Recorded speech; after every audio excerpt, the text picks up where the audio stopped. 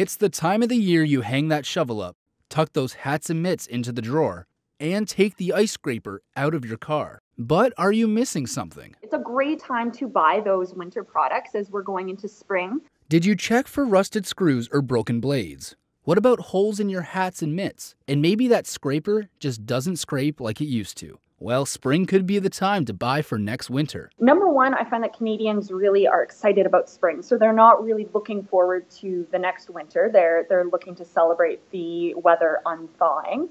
It's also not customer behavior to buy for the next winter. It's not attached to sales. So for instance, after Christmas, everyone's looking for that deep discounting.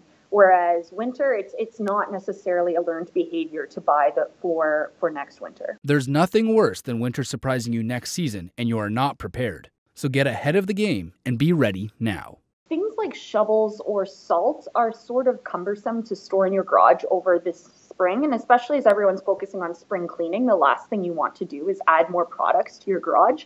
So it would definitely be those bigger ticket items. I'm talking like wood stoves or snow blowers or items like that would probably be the best things to stock up for next season.